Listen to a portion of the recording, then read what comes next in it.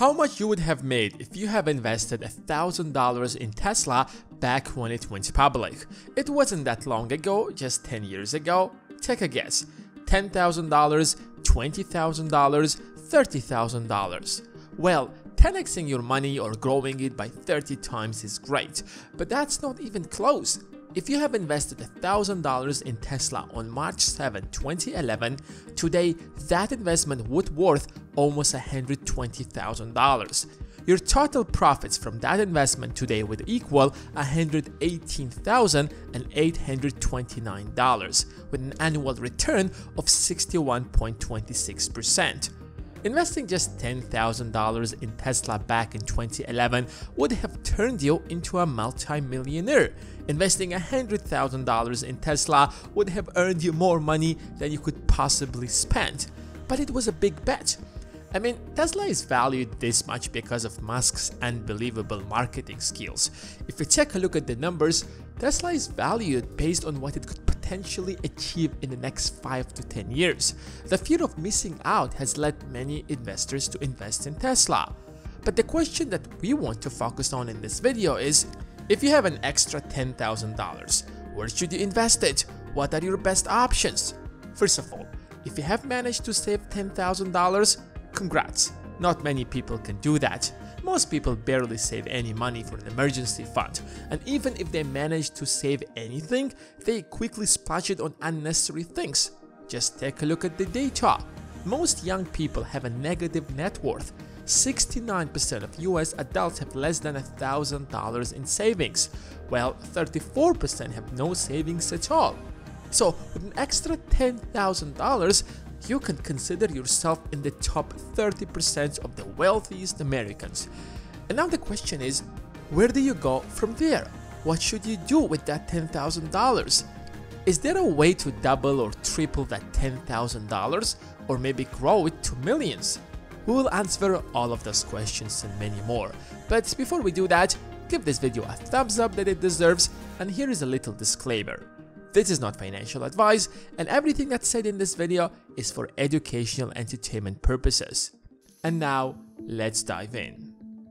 Number 1. High-risk individual stocks. The stock market can do wonders, especially when there is a company that is about to disturb a certain industry. In a matter of 10 to 15 years, the stock market can grow astronomically. I'm not talking about 10 or 20%, but rather about a few thousand%. Amazon, for example, since it went public in 1997, has grown by 212,000%. That's more than any other stock. $10,000 invested in Amazon back in 1997 would have now worth $21.3 million. But Amazon is not unique. There are plenty of companies that had grown similarly. Best Buy is another example. Since 1990, Best Buy has generated a total sum of 108,000%, or about 26.2% annually. A $10,000 investment in Best Buy in 1990 would now worth $10.9 million. It's easy to feel bad for missing such an opportunity, but you should not, because there will always be the next hot stock. Every single day, dozens of startups emerge trying to disturb everything. So one way I would invest an extra $10,000 is by throwing it into a few tech companies that seem to have a chance to revolutionize a certain industry. I wouldn't choose just one because I could end up making the wrong bet. But splitting it into 3-4 companies could end up into a real fortune over the long run. Number 2. Hold it until an opportunity strikes. One of the biggest obstacles I came across is the fear of missing out. Every single day that I keep the money in my bank account means that I'm losing money, because first of all, inflation devalues the real value of my money, and secondly, I'm missing the potential returns I could be making even from just throwing it into the S&P 500. But what I have learned after making multiple mistakes is, don't rush. If you're missing a market rally, it is alright. The market will jump up and down all the time. Don't try to take advantage out of all small opportunities.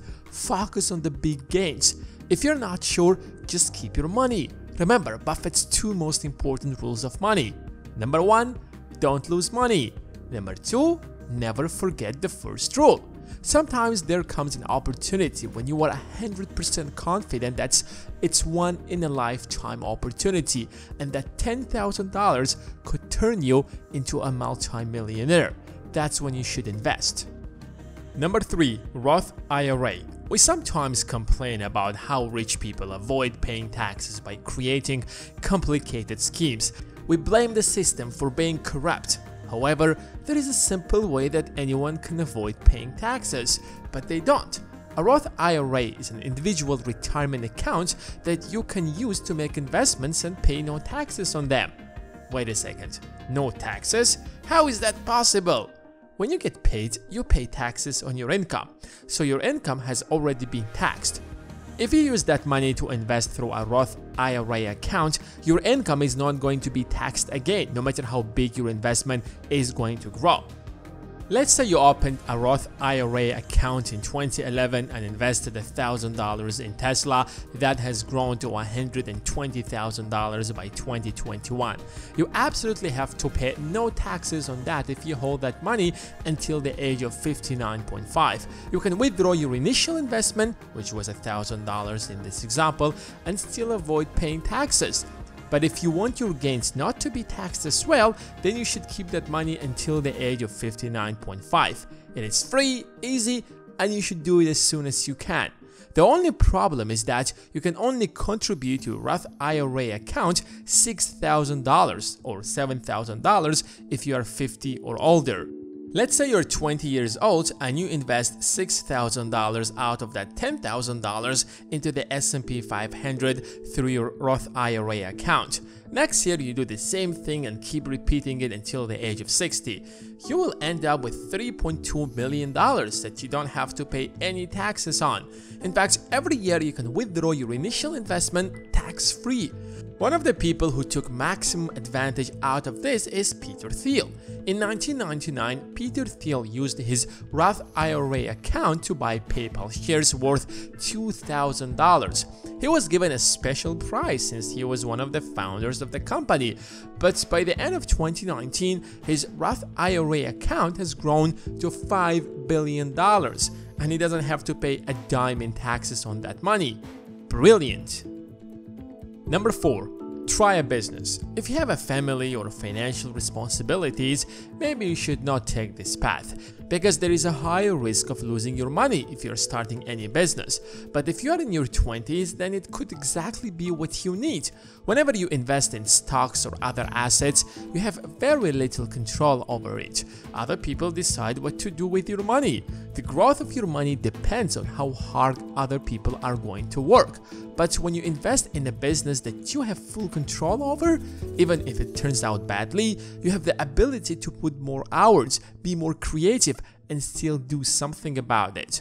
I know that $10,000 is not a lot of money when it comes to starting a business. Yes, when you have a big capital, it's much easier, but that's the point. $10,000 is enough to get you started, especially when it comes to something online. People start online businesses for a fraction of that amount, so you don't have any excuses.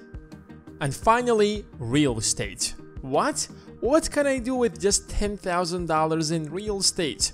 Before you drop a negative comment, listen to what I have to say. But if you still insist on doing something, just drop a like. That will help the channel greatly.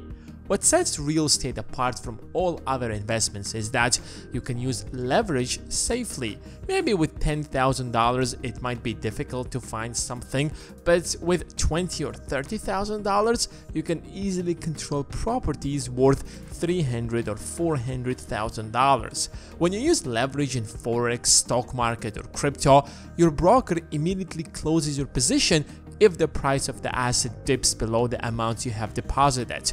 But when it comes to real estate, the bank cannot do that since you have a 30-year mortgage contract.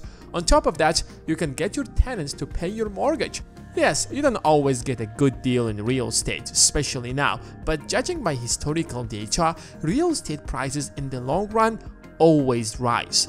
They crashed in 2008, recovered by 2013, and have been rising since then. This means sooner or later rent prices will rise to a point where that property will be profitable, and we did not even consider the fact that the value of that property will rise over time as well. If you could save $10,000, that means you are disciplined enough to double, triple, or grow it by a much larger percentage. The most important thing is not to rush with your decision. Don't let the fear of missing out push you to waste that money. And now it's time to go and get your 2 free stocks from Webull if you use the link in the description, or check out my special course on Skillshare that will teach you how to invest in the stock market like those rich people do. And most importantly, give this video a thumbs up if you want to help us, and subscribe if you're new around here. Thanks for watching, and until next time.